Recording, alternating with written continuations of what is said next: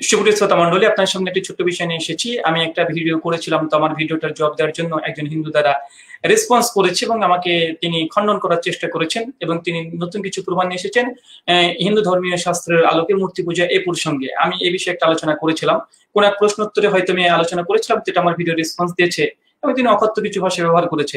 আসুন আমরা প্রথমত তার সেই ভিডিও আপনাদের সামনে শ্রবণ করাবো, তারপরে তিনি যে মূর্তি পূজার পক্ষে সপক্ষে কিছু দলিল প্রমাণ আনার চেষ্টা করেছে, আমরা সেটা একটু বিশ্লেষণ করে দেখবো যে আসলে কি, আসলে তিনি কি মিথ্যা কথা বলেছেন না আমি মিথ্যা কথা বলেছি আপনাদের সামনে পরিষ্কার হয়ে যাবে এবং ভুল ব্যাখ্যা কারা করেছে কে করেছে আপনারা সেটা বুঝতে পারবেন। আসলে প্রথম তার আমরা দেখাই একটা ভিডিও এখানে নিয়ে এসেছি। দেখেন, মূর্তি পূজা অনুমোদিত এই মর্মে কিছু মন্ত্র পেশ করেছে প্রাউড অফ হিন্দু এই ফেসবুক পেজ থেকে। আসেন দেখা যাক কি বলছে। চলুন আমরা আরো কিছু রেফারেন্স দিয়ে আসি। আমাদের গোপালতা পরিষদে বলা হয়েছে যে মথুরা মণ্ডলে তথা পৃথিবীর যে কোনো প্রান্তে যে ব্যক্তি আমাকে প্রতিমা রূপে উপাসনা করে সে আমার অত্যন্ত প্রিয়।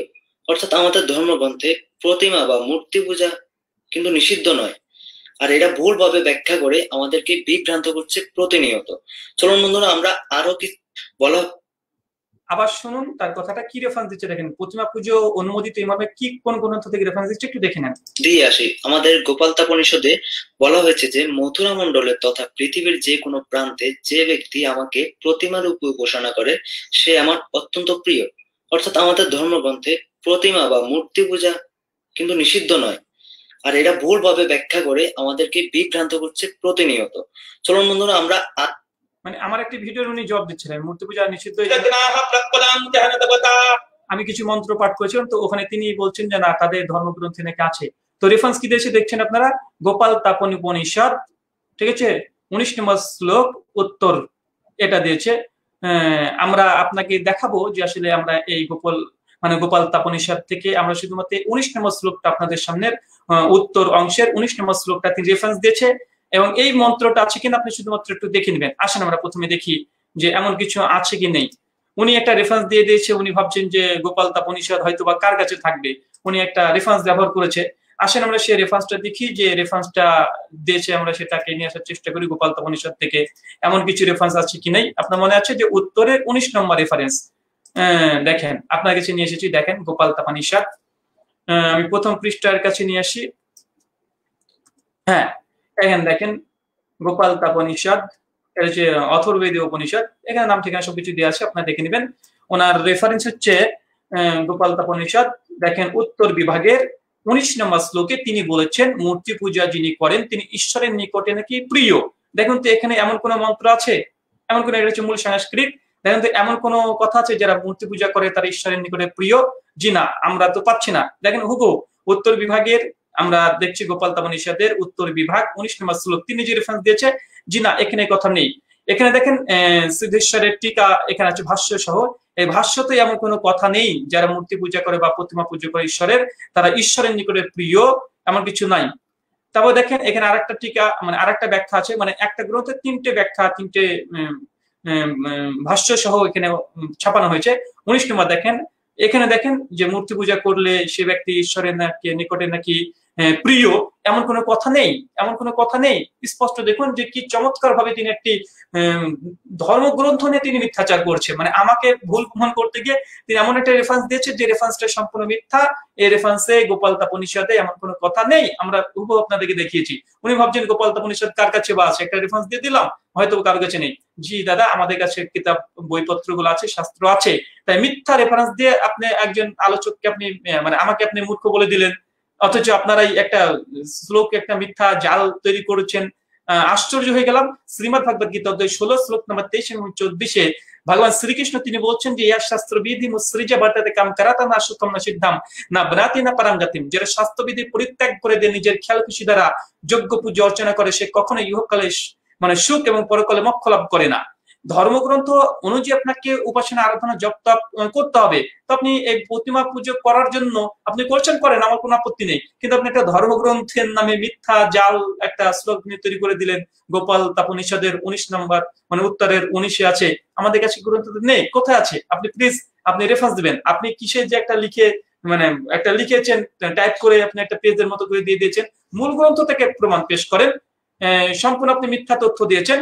আসেন সুপ্রিয় শ্রোতা মণ্ডলী, আপনাদেরকে তার আরো একটি তারপরে তিনি মূর্তি পূজার অনুমোদনের জন্য এবং আমার ভিডিও খণ্ডনে তিনি একটি মানে আবারও তিনি চেষ্টা চালিয়েছেন কিছু মন্ত্র নিয়ে এসে, যে আমি ভুল মানে আমাকে মিথ্যু প্রমাণ করার জন্য, বা আমি নাকি তাদের শাস্ত্র বুঝি না, এই জন্য তিনি মূর্তি পূজার সপক্ষে তিনি আর একটা মন্ত্র নিয়ে এসেছেন। আপনাকে আমরা সেটাই দেখাবো। দেখি আমরা নিয়ে আসার চেষ্টা করি তার ভিডিওটি। জি দেখেন, তারপরে তিনি আরেকটা মন্ত্র ব্যবহার করেছেন। সে মন্ত্র কি বলছে জেনে আসি যে কি দ্বারা আমাদের প্রতিমাগুলো তৈরি হতে পারে, আমরা প্রতিমা পূজা কিভাবে করতে পারি। তো আমরা কি দিয়ে প্রতিমা তৈরি করে তার পূজা করতে পারি সেই বিষয়ে আমাদের শ্রীমদ্ ভাগবতে বলা হয়েছে যে শৈলী অর্থাৎ শিলা পাথর দ্বারা, দারুময়ী অর্থাৎ কাঠ দ্বারা, লোহী অর্থাৎ লোহা দ্বারা, লেপ্য অর্থাৎ তিলকের লেপন দ্বারা, লেখ্য অর্থাৎ চিত্রপট বা ছবির মাধ্যমে, তারপরে হচ্ছে সৈকতি অর্থাৎ মাটি বা বালুর মাধ্যমে, মনোময়ী অর্থাৎ আমাদের অন্তরে যে ভগবান বাস করে তার মাধ্যমে, মনোময়ী অর্থাৎ এটার জন্য কোনো উপকরণের তৈরি হয় না। তারপরে হচ্ছে মণিময়ী অর্থাৎ মণি বা হিরে দ্বারা তৈরি প্রতিমা ইত্যাদির আমরা এই 8 প্রকারের জিনিস দিয়ে অর্থাৎ দ্রব্য দিয়ে আমরা প্রতিমা তৈরি করতে পারি। সহজ হলো কি হলো না? অবশ্যই সহজ হলো। আবার যাই তিনি দেখেছেন, তিনি মূর্তি পূজার সপক্ষে তিনি ধর্মীয় শাস্ত্রের আলোকে তিনি একটা মন্ত্র নিয়ে আসার চেষ্টা করেছে। আপনারা দেখলেন একটা মন্ত্র নিয়ে এসে তিনি প্রমাণ করার চেষ্টা করেছেন যে তাদের ধর্মশাস্ত্রে নাকি শ্রীমদ্ ভাগবত মহাপুরাণে আপনি কি কি দিয়ে প্রতিমা তৈরি করবেন এটা নাকি বর্ণনা করা আছে। তিনি ভাগবত পুরাণ থেকে তিনি প্রমাণ দেওয়ার চেষ্টা করেছে। আসলে আমরা শ্রীমদ্ ভাগবত মহাপুরাণ দেখি, আসলে সেখানে কি মূর্তি পূজা করার জন্য ঈশ্বর অনুমোদন দিয়েছে, না শ্রীমদ্ ভাগবত মহাপুরাণে অন্য কোনো কথা বলা হয়েছে। আসেন আমরা ভাগবত পুরাণটাকে নিয়ে আসার চেষ্টা করছি। তিনি বলছেন 11 স্কন্ধের 11 স্কন্ধ এবং 27 থেকে তিনি মন্ত্র দিয়েছেন 12 নম্বর। আমরা সেই মন্ত্রটা দেখেন শ্রীমদ্ ভাগবত, এখানে আমরা শ্রীমদ্ ভাগবতটাকে নিয়ে এসেছি আপনাদের সামনে। প্রথম পৃষ্ঠাটা দেখাই, তাহলে আপনারা বুঝতে পারবেন। হ্যাঁ, শ্রীমদ্ ভাগবতম 11 এবং 12 স্কন্ধ। হ্যাঁ, এখানে পুরো ঠিকানা দেখাই। তিনি যে মন্ত্র বলেছে, এখানে নাকি ঈশ্বর নাকি বলেছে যে মূর্তি পূজা তৈরি করার জন্য এইসব পদার্থগুলো ব্যবহার করতে হবে। দেখেন তেমন কিছু আছে কিনা। এখানে দেখেন মানে শিলা দ্বারা, দারুময়ী দ্বারা, সুবর্ণ দ্বারা, এগুলো দিয়ে এইসব ধাতু দিয়ে মূর্তি নির্মাণ করা হয়। ঈশ্বর বলছেন যে এগুলো দিয়ে মূর্তি তুমি তৈরি করো। কি বলছে সর্বশেষ কথা দেখেন, যেটার অনুবাদ তিনি করতে চাননি। দেখেন, ও মনোময়ী এই 8 প্রকার প্রতিমা হইয়া থাকে। ঈশ্বর বলছেন যে এই 8 রকম পদার্থ দিয়ে মানুষ প্রতিমা তৈরি করে। ঈশ্বর বলছেন যে তোমরা প্রতিমা তৈরি করে মূর্তি নির্মাণ করে তার উপাসনা করে, এমন কথা বলা হয়নি। এখন যদি বলে না এখান থেকেই তো মনে হচ্ছে যে এখান থেকে মূর্তি পূজার অনুমোদন দিচ্ছে, শ্রীমদ্ ভাগবতমে আছে, তো আমরা বলবো শ্রীমদ্ ভাগবতমে যদি এটা তো একটা অস্পষ্ট, যেখানে ঈশ্বর বলছে এই 8 প্রকার দিয়ে প্রতিমা তৈরি করা হয়, প্রতিমা হইয়া থাকে। ঈশ্বর বলছেন যে তোমরা মূর্তি তৈরি করো, আমার প্রতিমা তৈরি করো আর উপাসনা করো, এমন কিছু বলেনি। তার জ্বলন্ত প্রমাণ শ্রীমদ্ ভাগবত মহাপুরাণে আছে। দেখেন শ্রীমদ্ ভাগবত পুরাণে কি বলছে, আপনার কাছে নিয়ে আসার চেষ্টা করছি। ভাগবতম দেখেন, শ্রীমদ্ ভাগবতম এটা 3য় অধ্যায় 3য় স্কন্ধ 29 নম্বর অধ্যায়, 3য় স্কন্ধ 29 অধ্যায় 21 নম্বর শ্লোক কি বলছে দেখেন। ব্যাসদেব কি বলছে এখানে দেখেন, আমি সর্বভূতের আত্মা স্বরূপ হয়ে সতত সকল ভূত জাতের মধ্যে অবস্থিত, কিন্তু সেই আমাকেই অবজ্ঞা করে মানুষ প্রতিমা পূজায় প্রহসন মাত্র করে। দেখেন শ্রীমদ্ ভাগবতমে কি বলছে, স্পষ্ট ভাবে বলছে যে আমি সর্বভূতের আত্মা স্বরূপ এবং সর্বভূতের মধ্যে বিরাজিত মানে অবস্থিত আছি, কিন্তু আমাকেই অবজ্ঞা করে মানুষ প্রতিমা পূজার প্রহসন মাত্র করে। আমি কোনো ব্যাখ্যা করবো না, বহু অনুবাদ করলাম, কারণ আমি যদি নিজে টিপন্ন লাগাই তখন বলবো যে আমরা মূর্খ, মুসলিমরা তাদের ধর্ম সমালোচনা করছে। আমি কোনো করবো না, শুধুমাত্র দেখেন ভাগবতে আর একটা মন্ত্র পড়ছি। এটা হচ্ছে শ্রীমদ্ ভাগবতম 3য় অধ্যায় 3য় স্কন্ধ 29 অধ্যায় 22 নম্বর শ্লোক। সেখানে কি বলছে, সকল ভূতের মধ্যে অবস্থিত জ্ঞানাত্মা স্বরূপ ঈশ্বর আমাকে পরিত্যাগ করে। যে ব্যক্তি মীর বসতা প্রতিমাকে পুজো করে সে কেবল ভস্মে ঘিহুতি প্রদান করে। এখানেও প্রতিমা পূজার নিন্দা জানানো হয়েছে। স্পষ্টভাবে আপনারা দেখতে পাচ্ছেন যে শ্রীমদ্ ভাগবত মহাপুরাণ তিনি একটা প্রমাণ চেষ্টা করেছেন যে প্রতিমা পুজোর জন্য। ওখানে বলা হয়নি যে প্রতিমা পুজো করার জন্য, বলছি এইগুলো দিয়ে মানুষ প্রতিমা তৈরি করে থাকে। কিন্তু ব্যাসদেব পরিষ্কার ভাগবতমে পরিষ্কার ভাবে শ্রী ভগবান উবাচ এটা মানে তথা কৃষ্ণে নিজে বলেছে যারা মূর্তি পূজা করে তারা কি করে, তারা ঘিয়ের মধ্যে মানে আগুনের মধ্যে ঘি হুতি দেয়, তাদেরকে মূর্খ বলা হচ্ছে, আপনারা দেখতে পাচ্ছেন। আসেন মূর্তি পূজা প্রসঙ্গে আমি মাত্র দুটো দেখালাম, আপনাদেরকে আরেকটা দেখাই, যজুর্বেদ থেকে আপনাদেরকে দেখাবো। যজুর্বেদ আপনাদেরকে দেখাই, দেখেন যজুর্বেদ, এটা হচ্ছে Yajurveda, doctor Tulsiram MA PhD করা, লন্ডন ইউকে থেকে ছাপানো, আর্য সমাজের অনুবাদ এটা। দেখেন এখানে যজুর্বেদ 40 নম্বর অধ্যায়, 40 নম্বর অধ্যায়, দেখেন 40 নম্বর অধ্যায়, এক্সএল 40 নম্বর অধ্যায়, মন্ত্র নম্বর 9 কি বলা আছে, যে আন্ধাত্মা প্রবিশন্তি সম্ভূতি মুপাসিতে ততভূ এবতমৌ সংভূতম নম্রতা, যারা সম্ভূতির উপাসনা করে তারা নরকে স্পষ্ট প্রবেশ করে। যজুর্বেদ দেখতে পাচ্ছেন, যজুর্বেদ 1054 পৃষ্ঠা, 40 নম্বর অধ্যায়, মন্ত্র নম্বর 9 পরিষ্কার ভাবে বলা হচ্ছে যারা মানে সম্মতির পুজো করে তারা নরকের দিকে যায়, একদম নরকের মধ্যে নিপতিত হয়, স্পষ্ট। তার মানে সার্বিকভাবে আপনারা বুঝতে পারছেন যে হিন্দু ধর্মশাস্ত্রতে মূর্তি পূজা অনুমোদিত এমন নয়, বরং বারবার বলা হচ্ছে যে মূর্তি পূজাটা নিষিদ্ধ, নিষিদ্ধই বারবার বলা হচ্ছে। যজুর্বেদ থেকে দেখালাম, সার্বিকভাবে আপনারা বুঝতে পারছেন যজুর্বেদ। এবং আপনাদেরকে বোঝাতে চাচ্ছি যে তার মানে হিন্দু ধর্মগ্রন্থ তিনি যে রেফারেন্স দিয়েছেন প্রথমে সেই উপনিষদ থেকে একদম মানে গোপাল উপনিষদে সেই মন্ত্রে নেই, শ্রীমদ ভাগবতম থেকে যে প্রমাণ দেওয়ার তিনি চেষ্টা করেছেন ভাগবতমে এমন কথা আমরা পেলাম না, তিনি মানে একটা মিথ্যা একটা রেফারেন্স দিয়ে তিনি সাজানোর চেষ্টা করছেন, বরং ভাগবতমে তার উল্টো কথাই বলছে, মূর্তি পূজার সমালোচনা করা হয়েছে। এখন আসুন বলবো যে আমি একজন মুসলিম যেহেতু দাঁড়িয়ে আছে আমার কথা বিশ্বাস করতে চাইবে না, আমরা কিছু হিন্দু স্কলারের কথা আপনাদের কাছে শোনাই যে হিন্দু স্কলাররা কি বলেছে। এবং যজুর্বেদ 40 নম্বর অধ্যায় 9 নম্বর শ্লোকে যে মূর্তি পূজাকে নিষিদ্ধ ঘোষণা করা হয়েছে, এর মধ্যে কোনো দ্বিমত মানে কারণেই, যে মূর্তি পূজা আধ্যাত্মা পরিশান্তি সম্ভূতি উপাসতে, যে যারা অন্ধ মানে তারাই অন্ধকারে প্রবেশ করে, যারা সম্ভূতির উপাসনা করে, মানে এইসব মূর্তি পূজা বলেন বা পৃথিবীতে চন্দ্র হোক, সূর্য হোক বা সূর্যা হোক, যাই হোক না কেন, সমস্ত এগুলো নরকের মধ্যে প্রবেশ করে। এখন বলতে পারে বা অনেক দাদারা বলতে পারে যে অমুক পুরাণে তো মূর্তি পূজা করার কথা আছে, অমুক গ্রন্থে তো মূর্তি পূজার কথা আছে। তার জন্য আমি একটা কথা বলি, মনে রাখবেন যে যখন শ্রুতি আর স্মৃতির মধ্যে যদি পরস্পর বিরোধী কোনো তথ্য চলে আসে, মানে বেদ শ্রুতি গ্রন্থগুলো এক কথা বলে আর স্মৃতি গ্রন্থগুলো এক কথা বলে, এখন আপনি কোনটাকে গ্রহণ করবেন? কোনটা, বেদের কথা গ্রহণ করবেন না পুরাণের কথা গ্রহণ করবেন? ধরে নিলাম ভাগবত পুরাণে মূর্তি পূজা করার কথা বলা হয়েছে, তখন কোনটা গ্রহণ করবেন? বেদের কথা গ্রহণ করবেন না ভাগবতের কথা, পুরাণের কথা গ্রহণ করবেন? জি, আমরা নিজেরা সিদ্ধান্ত দেব না, আমরা এই সিদ্ধান্ত স্বয়ং হিন্দু ধর্মগ্রন্থ যেমন ভাবে দেওয়া হয়েছে মানে সেমনই দেখাবো। দেখেন হিন্দু ধর্মগ্রন্থ কি বলছে, দেখেন আপনাদেরকে দেখাই, আপনাদেরকে দেখাবো আমরা হচ্ছে এখন মনুস্মৃতি। আপনারা জানেন মনুস্মৃতি একটা ধর্মগ্রন্থ, 2য় অধ্যায়, মনুস্মৃতি 2য় অধ্যায়, হ্যাঁ মনুসংহিতা 2য় অধ্যায় 13 নম্বর শ্লোক, মূল সংস্কৃত আছে, এখানে পড়ছে না, ছোট্ট করে আপনাদের শুধু মূল অংশটা দেখেন বলছে, ধর্ম জিজ্ঞাসু ব্যক্তির কৃষ্ট প্রমাণ হচ্ছে বেদ, যেহেতু বেদ ও স্মৃতির অনৈক্য বেদের মতই মানে গ্রাহ্য হয়, মানে বেদের সঙ্গে যদি স্মৃতি এই শাস্ত্রের যদি মানে পরস্পর বিরোধী হয়ে যায়, অনৈক্য হয়, তখন কি করবেন? ভগবান মনু বলছে সেক্ষেত্রে বেদের কথাটাই গ্রাহ্য হবে, পুরাণের কথা এই স্মৃতি শাস্ত্র কথা বাদ হবে। তো বেদ স্পষ্ট হয়ে বলছে মূর্তি পূজা নিন্দা করা হয়েছে, সকলেই একমত। আমি এরপরে হিন্দু ঠাকুর পণ্ডিতদের কথা নিয়ে আসবো, দেখবেন। আর যদি কোনো পুরাণে যদি মূর্তি পূজার কথা বলে, তারপরে ভগবান মনু বলছে যে না, পুরাণের কথা বাদ যাবে, বেদের যদি বিরুদ্ধে চলে যায়। 1 নম্বর পয়েন্ট। আরেকটা দেখে আপনাকে ব্যাস সংহিতা, এটাও ব্যাসদেবী রচনা করেছে, শ্রীমদ ভাগবত মহাপুরাণও ব্যাসদেব রচনা করেছে, আবার ব্যাস সংহিতা এটাও ব্যাসদেবী নিজে রচনা করেছে। হিন্দু ভাইরা দাদারা মনে করে এটা নারায়ণের অবতার। তো ব্যাসদেব তিনি কি বলছে দেখেন, ব্যাসদেবে দেখেন ব্যাস সংহিতা আপনাদের দেখাচ্ছি, ব্যাস সংহিতা দেখেন, ব্যাস সংহিতার 4র্থ মন্ত্র দেখবেন, ব্যাস সংহিতার 1ম অধ্যায়ের 4র্থ মন্ত্রটা দেখেন কি আছে, 1ম অধ্যায় 4র্থ, সরি একটু, জি দেখেন 4র্থ মন্ত্র কি বলছে, যেখানে শ্রুতি ও স্মৃতি এই পুরাণের বিরোধ দেখা যায় সেখানে শ্রুতি কথিত বিধি বলবান, এবং যে স্থলে স্মৃতি ও পুরাণের বিরোধ দেখা যায় সেই স্থলে স্মৃতির কথাই বিধি বলবান। মানে যেখানে বেদের সঙ্গে পুরাণের যখন টক্কর লেগে যাবে, অনৈক্য দেখা দেবে, পরস্পর বিরোধী তথ্য আসবে, সেক্ষেত্রে কার কথা প্রাধান্য পাবে? বলছি স্পষ্ট মানে শ্রুতি তথা স্পষ্ট বেদের কথাই বলবান হবে। তার মানে ব্যাস সংহিতাতে ব্যাসদেব তিনি বলেছেন, ভগবান মনু তিনি বলেছেন, বেদের সঙ্গে যদি অন্য কোন শাস্ত্রের যদি টক্কর লেগে যায় সেটা বেদ প্রাধান্য পাবে।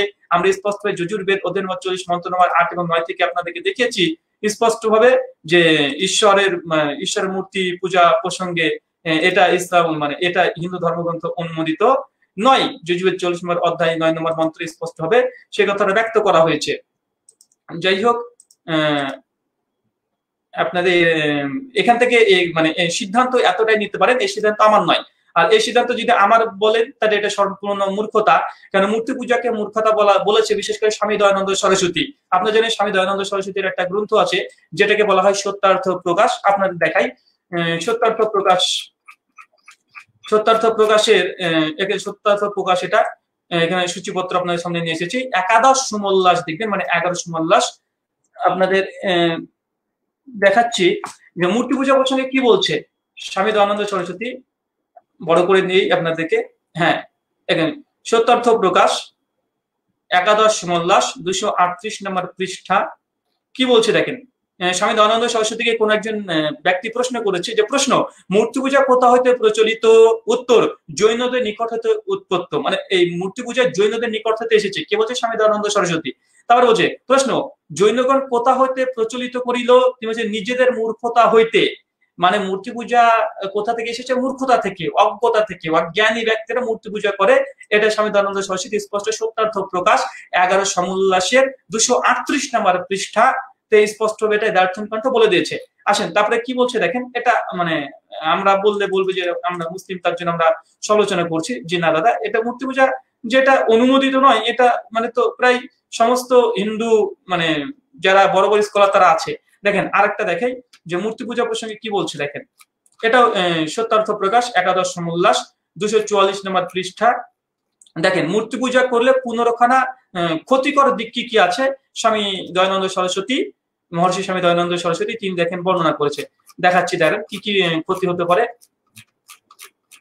দেখেন মূর্তি পূজার ক্ষতির লিস্ট তিনি দিয়েছেন। প্রথম, অতএব মূর্তি পূজা করা অধর্ম। মূর্তি পূজাকে তিনি বলছেন অধর্ম। দ্বিতীয়, মূর্তি পূজা উপলক্ষে লোকেরা কোটি কোটি টাকা মন্দিরে ব্যয় করে, মন্দিরে ব্যয় করিয়া দরিদ্র হইয়া পড়ে এবং মন্দিরে প্রমোদ ঘটে। তারপর লিখছে দেখেন তৃতীয়ত, মন্দিরে স্ত্রী পুরুষের মেলমেশা হয়, তাতে ব্যভিচার, কলহ, বিবাদ এবং রোগাদি উৎপন্ন হয়। পরিষ্কার ভাই দেখেন মূর্তি পূজার জন্য 3টে পয়েন্ট বলেছে। আরো অনেক কিছু লিখেছে মূর্তি পূজা যে হিন্দু ধর্ম গ্রন্থ অনুযায়ী অনুমোদিত নয়। স্বামী দয়ানন্দ সরস্বতী সত্যার্থ প্রকাশ 11 সমোল্লাসে পৃষ্ঠা নম্বর 244 দেখেন। আবার দেখেন আপনাদের কাছে নিয়ে আসলাম আরেকটা দেখুন। দেখেন এখানে তিনি একটা নিয়েছেন, যে সমস্ত তন্ত্র ও পুরাণ গ্রন্থে আছে যে সমস্ত বেদ বিরোধী বলিয়া মিথ্যা, সুতরাং যাহারা বেদের বিরুদ্ধে আচরণ করে সেই সমস্ত গ্রন্থে বর্ণিত মূর্তি পূজাও অধর্ম। পরিষ্কার স্বামী দয়ানন্দ সরস্বতী তিনি বলছেন যে বেদ যেহেতু মূর্তি পূজার বিরোধিতা করছে আর অন্য তন্ত্রশাস্ত্র বা পুরাণ শাস্ত্রে মূর্তি পূজার কথা আছে, কিন্তু বেদ বিরোধীর কারণে বেদের বিরুদ্ধে যেহেতু এই তন্ত্রশাস্ত্র পুরাণ গুলো চলে গেছে, তাই এই পুরাণ এবং তন্ত্রশাস্ত্রের যে মূর্তি পূজা আছে এগুলো করা বলছে এগুলো অধর্ম, মূর্তি পূজা অধর্ম। তারপর দেখেন আরো অনেক তিনি আলোচনা করেছেন যে মূর্তি পূজা করা এটা পাষণ্ডদের কাজ, এটা মূর্খদের কাজ, অসংখ্য তিনি এ বিষয়ে আলোচনা করেছেন। তো সুপ্রিয় শ্রোতা মন্ডলী, একটা আমি মুসলিম দাঁড়িয়ে আছে, টুপি আছে, তার জন্য আপনারা মনে করছেন যে আমি বলেছি, তার জন্য ওই হিন্দু দাদা আমাকে রেসপন্স দিয়েছে যে, এবং তিনি যে রেসপন্স দিয়েছে সম্পূর্ণ মিথ্যা দেখেছেন। আমি যে সিদ্ধান্ত দিয়েছি মূর্তি পূজা এবং অন্যান্য দেবতার উপাসনা করা হিন্দু ধর্মশাস্ত্র অনুসারে এটা একদম নিষিদ্ধ। আর আপনাকে বারবার বলছি যদি পুরাণ শাস্ত্রে যদি মূর্তি পূজা করার কথা থাকে, তো বেদ যেহেতু বলছে যে মূর্তি পূজা করা অনুমোদিত নয়, সেক্ষেত্রে 100% আপনি যদি মূর্তি পূজা করেন, কেননা বেদের বিরুদ্ধে যদি পুরাণ শাস্ত্র যদি চলে যায়, তন্ত্রশাস্ত্র চলে যায়, তাহলে অবশ্যই বেদের কথায় প্রাধান্য পাবে, যেটা ব্যাস সংহিতা 1ম অধ্যায় 4র্থ শ্লোক এবং মনুস্মৃতি 2য় অধ্যায় 13 নম্বর শ্লোকে স্পষ্ট আছে। এটা সিদ্ধান্ত। তাই আপনারা কি সিদ্ধান্ত নেবেন আপনাদের ব্যাপার। তো যাই হোক, এরপরে আমি আপনাদের কাছে এতক্ষণ তো কিতাব বইপত্র দেখালাম, শাস্ত্রের আলোকে দেখালাম, একজন হিন্দু ঠাকুর পণ্ডিতের একটা আলোচনা আপনাদেরকে শোনাবো। দেখেন তিনি এই মূর্তি পূজা প্রসঙ্গে তিনি কি বলছে। আপনি যেমন তোমার পণ্ডিত না, ভারতের একজন বিখ্যাত পণ্ডিত, আপনার কাছে দেখলে আপনারা চিনতে পারবেন, চিনতে পারছেন। দেখেন অগ্নিভাস, শ্রী অগ্নিভাসকে যখন প্রশ্ন করা হয়েছিল এই বিষয় উপরে, তিনি উত্তর কি দিচ্ছেন দেখেন। এটা একটু সোশ্যাল মিডিয়াতে নয়, এটা টিভি মিডিয়াতে বসে তিনি কি কথা বলেছে আপনারা একটু শুনে নেন। দেখেন की बात होती है, मां मदर्स की भूमिका निभा चुके, लेकिन एक विवाद में एक और बयान विवाद को तो बढ़ाएगा ही ना स्वामी जी। जी अजय जी, बहुत अच्छा स्वागत है आपके सवाल का। मैं इसमें बड़ी विनम्रता से कहना चाहूंगा कि यदि मैंने पहले अपने बयानों से कहीं पर बस्तर में या कहीं स्वामी स्वरूपानंद जी महाराज के बारे में कुछ ऐसी बातें कह दी हो, उसको मैं वापस लेता हूँ, मुझे खेद प्रकट करता हूँ। लेकिन जहां तक प्रश्न है मूर्ति में प्राण प्रतिष्ठा का, मैं पूरी ताकत से कहना चाहता हूँ कोई वेद मंत्र नहीं है जिससे किसी मूर्ति में जो जड़ है, पाषाण है, उसमें प्राण प्रतिष्ठा हो सकती है। ये बिल्कुल निरर्थक है, अंधविश्वास है, पाखंड है।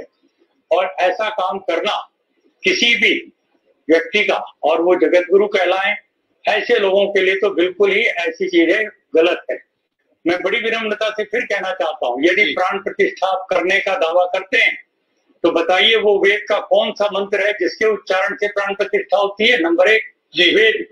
दूसरी बात, उस प्राण प्रतिष्ठित राम की, कृष्ण की या किसी की भी देवता भगवान की मूर्ति जी प्राण प्रतिष्ठित हो जाने के बाद क्यों नहीं खाना पीना बोलना चलना शुरू करती? जरा प्राणवान होने का थोड़ा सा तो परिचय दे। वो आपने बता दिया वो प्राणवंत हो गई मूर्ति जी। अब उसके बाद आपने लोगों की भीड़ इकट्ठी की और परमात्मा का अवतार पूजो जी, ये कह करके चढ़ावा इकट्ठा करना शुरू किया। ये एक दुकान है, व्यापार है, झूठ है, धोखा। स्वामी अगली मैं कहना चाहता हूँ जी, हमें सनातन धर्म की पावन परंपराओं को याद करते हुए जी, जो आदि शंकराचार्य ने जो मूर्तियां तोड़वाई, उन्होंने जैनियों की मूर्तियों को उन्होंने हटवाया और उन्होंने कहा ये सब मूर्ति पूजा बंद होनी चाहिए। मैं आदि शंकराचार्य का मैं नहीं, महर्षि दयानंद ने जो बयान किया, जो उनका बखान किया है जी, मैं नतमस्तक होता हूँ आदि शंकराचार्य के बारे में। सर मुकेश যেটা মানে প্রফেশনাল চলে না, যিনি এক চলে এসেছে। তো সুপ্রিয় শ্রোতা মণ্ডলী, তিনি দেখছেন একজন ঠাকুর পণ্ডিত মশাই, তিনি পরিষ্কার বলছে যে গিয়ে বেদের মধ্যে মূর্তি পূজা করা কথা বর্ণনা হয় স্পষ্টভাবে। আচ্ছা আমরা आपके पेपर है। मैं कहना चाहता हूँ स्वामी जी, हमारे देश में मूर्ति पूजा नहीं थी। बिल्कुल स्वामी जी, मैं समझ जाऊंगा, बीच में आपको रोक रहा हूँ। पूजा को ला करके परमात्मा के स्वरूप को जो बिगाड़ा गया है स्वामी जी, इसने हमारे बहुत आदर से मैं आपसे क्षमा चाहूंगा धर्म के ऊपर जी एक बहुत बड़ा कुठार। स्वामी जी बहुत आदर से आपसे क्षमा चाहूंगा। आपकी बात मैं बताना जी, मैं एक सवाल पहले और ले लूं। स्वामी जी मेरा आग्रह है आपसे, अगर आप अपना जवाब थोड़ा छोटा रखें क्योंकि हमारे पास वक्त बहुत कम है, कई मसलों पर हम चर्चा कर पाएंगे। अगला सवाल मेरा आपसे है जो मैं आपसे बहुत विनम्रता से पूछना चाहता हूँ। क्या आज आपको लगता है, चाहे आप राम की बात करें, कृष्ण की बात करें या साईं बाबा की बात करें, इनमें से किसी की भी पूजा नहीं होनी चाहिए? क्या आप ये कहना चाहते हैं कि साईं मंदिरों में आज जो पूजा हो रही है, ये पूजा दरअसल सिर्फ और सिर्फ चढ़ावे की पूजा है?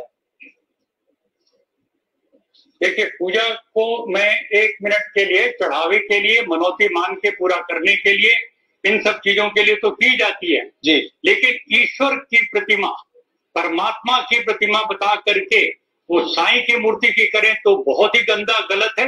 और राम और कृष्ण की भी करें तो ये राम और कृष्ण के साथ भी अन्याय है।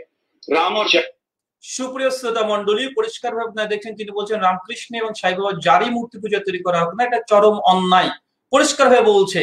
এখন আমি যদি মুসলিম মুখে দাঁড়িয়ে আসে, মাথায় টুপি আসে, এখন আমি যদি বলি আমাকে বলবে যে আমি আতঙ্কবাদী, জঙ্গিবাদী, জিহাদি, মানে অনেক রকমের ট্যাগ। আমি তো ধর্মগ্রন্থ শাস্ত্রের লোকে দেখিয়েছি, স্বামী দয়ানন্দ সরস্বতী পরিষ্কারভাবে বলেছে যে মূর্তি পূজা করা অধর্ম, এটা পাষণ্ডদের কাজ, এটা মূর্খদের কাজ, স্পষ্টভাবে বলে দিয়েছে, এরা বেদ নিন্দুক, অনেক কিছু। তো যাই হোক, তারপরে দেখেন একজন এখানে পণ্ডিতজি আমি যে কথা বলেছি ঠিক ওই কথাটাই বলছে, তারপরে আমাদেরকে মূর্খ বলে হয়তো পণ্ডিতকে অস্বীকার করতে চাইবে, হয়তো পণ্ডিতই নয়, স্বামী দয়ানন্দ সরস্বতীকে হয়তো অস্বীকার করে দিবে, করে দিক, তবে ভাগবত পুরাণকে তো অস্বীকার করতে পারবে না। পরিষ্কার মূর্তি পূজায় সেখানে নিন্দা করা হয়েছে, আপনাকে দেখেছি। আর ভাগবত পুরাণের কথা বাদ দিয়ে দেন, বেদে তো স্পষ্ট 40 অধ্যায় 9 অনুচ্ছেদ যজুর্বেদে বলা হয়েছে, এটাতে সকলেই একমত। আর বেদের বিরুদ্ধে পৃথিবীর যে শাস্ত্র যাক না কেন, ব্যাসদেব এবং মনুষ্য সংহিতাতে ভগবান মনু দুজনে বলেছে যে বেদের কথায় প্রাধান্য পাবে, শাস্ত্র এই স্মৃতির কথাগুলো প্রাধান্য পাবে না। তো যাই হোক, মানে স্পষ্ট ভাবে আপনারা দেখেছেন। আসেন তারপরে কি বলছে দেখেন, আর কঠোর কথা বলবে। ईश्वर भक्त थे जी, उन्होंने कभी दावा नहीं किया कि मैं ईश्वर हूँ और मेरी पूजा की जाए, ऐसी कोई बात नहीं है। स्वामी जी अब आप দেখেন কথাটা আপনারা আরেকবার শোনার চেষ্টা করেন যে রামচন্দ্র এবং শ্রী রামচন্দ্র এবং শ্রীকৃষ্ণ তারা কখনোই নিজেকে ঈশ্বর দাবি করেন এবং বলেন আমার উপাসনা করেন, সেটাই বলছে। দেখুন, की प्रतिमा, परमात्मा की प्रतिमा बता करके वो साईं की मूर्ति की करें तो बहुत ही गंदा, गलत है। और राम और कृष्ण की भी करें तो ये राम और कृष्ण के साथ भी अन्याय है। राम और कृष्ण ईश्वर भक्त थे जी, उन्होंने कभी दावा नहीं किया कि मैं ईश्वर हूँ और मेरी पूजा की जाए, ऐसी कोई बात नहीं है जी। स्वामी जी अब यहाँ पर रावत साहब, जी रावत साहब और मोंगिया साहब आपसे कुछ सवाल पूछना चाहते हैं। जी रावत जी। मैं सिर्फ स्वामी जी से ये पूछना चाहता हूँ, स्वामी जी जब आप पहली क्लास में पढ़ते थे तो उस समय लाइन में खड़े होकर के आप भगवान की प्रार्थना करते थे, कभी अभी आपने विरोध किया उनका? वो पूजा इसलिए की जाती है, वो प्रार्थना इसलिए की जाती है कि बच्चों का ध्यान कंसंट्रेशन हो जाए और उस कंसंट्रेशन से बच्चा पूरा दिन पढ़ लेता है। इसलिए जो प्राण प्रतिष्ठा मूर्तियों में की जाती है वो कंसंट्रेशन के लिए होती है कि समाज के अंदर ये बात पता चल जाए कि मूर्ति प्राण प्रतिष्ठित है और यहाँ जाने पर मुझे मानसिक शांति मिलेगी। मानसिक शांति मिलती है इन जगहों पे जाकर के, आपके आर्य समाज मंदिर में मिलती है। इसलिए आप बेकार की बातें ना करें, राम और कृष्ण के बारे में फालतू की बातें ना करें तो ज्यादा अच्छा रहेगा, क्योंकि मूर्ति पूजा होती आई है। आपके दयानंद सरस्वती की भी मूर्ति पूजा हो रही है और मैंने पहले भी कहा था कि द्रोणाचार्य की मूर्ति बना करके एकलव्य ने पूरी धनुर्विद्या सीख ली थी और आपके माँ बाप की पूजा भी आप फोटो लगा करके उनकी करते हैं।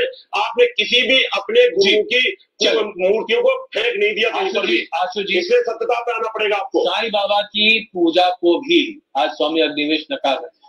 क्या आप लोगों को नहीं लगता कि शायद साईं बाबा की जो मूल शिक्षा है उस पर वापस जाना चाहिए? अजय जी, पहली बात तो स्वामी जी ওনার মন্তব্য আরো আছে এখানে, প্রায় এটা নিয়ে ডিবেট। ঠাকুর মশাই পরিষ্কার ভাবে তিনি বলে দিয়েছেন যে মূর্তি পূজা হিন্দু ধর্মশাস্ত্রে নেই। এটা आप दोनों से गुजारिश, चढ़ावे के जो भी मनौती के लिए शंकराचार्य जी के द्वारा वो सकते हैं। राम और कृष्ण की मूर्ति को तो कह रहे हैं वो परमात्मा के अवतार हो जाते हैं, पूजा के चढ़ावे के जो भी मनौती के लिए लायक हो जाते हैं। और साईं की मूर्ति के लिए वो कह रहे हैं कि वो नहीं है, उसमें प्राण प्रतिष्ठा नहीं हो सकती। मैं ये कह रहा हूँ ये प्राण प्रतिष्ठा करने का किसी को लाइसेंस, किसी को ठेका, किसी को ऐसा मिला हुआ है क्या? वेदाचार्यों को मिला हुआ है, नंबर एक जो जो साईं এটা আপনারা ইন্টারনেটে আপনারা চলে যাবেন, ইন্টারনেটে মানে ইউটিউবে চলে যাবেন, লিখবেন যে মূর্তি পূজা গ্যালাক্সি হ্যাঁ, একটু লিখলে দেখবেন এই বিষয়ে 24 মিনিটের অনেক বেশ কিছু ডিবেট পেয়ে যাবেন। তো সর্বোপরি আপনাদেরকে আমার বলার চেষ্টা হচ্ছে এটা যে আমি যে ভিডিওটা বানিয়েছিলাম সেই ভিডিওতে যে আমি একটা বলেছিলাম যে মূর্তি পূজা হিন্দু ধর্মগ্রন্থ অনুযায়ী ধর্মীয় শাস্ত্র আলোকে এটা একটা নিন্দনীয় কাজ, এটা অপছন্দনীয় একটা কাজ। তো যে আমার ভিডিও রেসপন্স দিয়েছিলেন ওই দাদাটি এবং আমাকে মানে খণ্ডন করার চেষ্টা করেছে এবং তিনি দুটো রেফারেন্স দিয়েছে যে তিনি স্পষ্ট একটা উপনিষদ থেকে প্রমাণ দেওয়ার চেষ্টা করেছে, উপনিষদে ওই মন্ত্রই নেই। ভাগবত পুরাণ থেকে তিনি একটা প্রমাণ দেওয়ার চেষ্টা করেছেন, ওখানে ওই প্রমাণ নেই, ওখান থেকে প্রমাণ হয় না যে মূর্তি পূজা করতে হবে। মানে ভাগবত পুরাণ থেকে তিনটে ইন টোটাল 4খানা মন্ত্র দেখিয়েছি যে ঈশ্বর মানে নেই, মানে ঈশ্বরের মূর্তি তৈরি করা যাবে না এই মর্মে, এবং মূর্তি পূজাকে খারাপ মন্তব্য করা হয়েছে আমরা বেদ থেকেও দেখালাম। আমরা স্বামী দয়ানন্দ সরস্বতী সত্যার্থ প্রকাশ থেকে দেখিয়েছি 1116 234 35 36 পর ওখান থেকে ঠাকুর মশাইয়ের আমরা ভিডিও আপনাদেরকে শুনেছি। এরপরে যদি আমাকে কেউ মূর্খ বলে জানতে হবে যারা বলছে তারা মূর্খ, অথবা এরা মানে একদম অজ্ঞতাবশত যেহেতু মুখে দাঁড়িয়েছে মাথায় টুপি আছে আমাদের কথা শুনবে না। মুসলিম তুমি কেন আমাদের হিন্দুদের কথা বলবে, এমনটাই। তো আমি যে দাবি করেছিলাম দাবির পক্ষে আমি ধর্মীয় শাস্ত্রকে প্রমাণ দিয়েছি, এতটাই যথেষ্ট। তাই আমাকে মূর্খ বলা বা আপনাদের আমাকে হিন্দু বিদ্বেষী বলা এটা মোটে উচিত নয়। যদি তাই হয় তো হিন্দু সমাজের মধ্যে দুটো মানে ফিরকা দল আছে, একটা মূর্তি পূজায় বিশ্বাসী, একটা অবিশ্বাসী। আর্য সমাজ, দার্শনিক সমাজ, ব্রহ্ম সমাজ, তারা মূর্তি পূজার ঘোর বিরোধী। তো আমার সিদ্ধান্ত যদি ভুল, আমি যদি ভুল বলে থাকি তো আমার সঙ্গে তো হিন্দুদের একটা বড় বৃহত্তর একটা অংশ, বৃহত্তর মানুষ আমার সঙ্গে পক্ষে আছে যে তারা মূর্তি পূজাকে গালত বলে, ভুল বলে। আমি বলছি তো আমার বিরুদ্ধে আপনারা কথা বলছেন কেন? কেন বলছেন যে আমি মানে হিন্দু ধর্ম সমালোচনা করছি? কোথায় করছি দাদা? আপনাদের ধর্মগ্রন্থ মূর্তি পূজা অনুমোদিত নয়, এটা আপনারা ঠাকুর পণ্ডিতটা বলছে। তা আমাকে মূর্খ বলার আগে আপনার ঠাকুর পণ্ডিতকে মূর্খ বলুন, স্বামী দয়ানন্দ সরস্বতীকে মূর্খ বলুন। আমার সিদ্ধান্ত যেটা স্বামী দয়ানন্দ সরস্বতীর সঙ্গে মিলে যায়। এই যে একটু আগে আপনাকে অগ্নিভাষ্যের সঙ্গে দেখালাম যে পণ্ডিতজি, তার সঙ্গে মিলে যাচ্ছে। তো আমাকে মূর্খ বলছেন কেন? জি না, আমাকে মূর্খ বলার আগে তাদেরকে মূর্খ বলেন।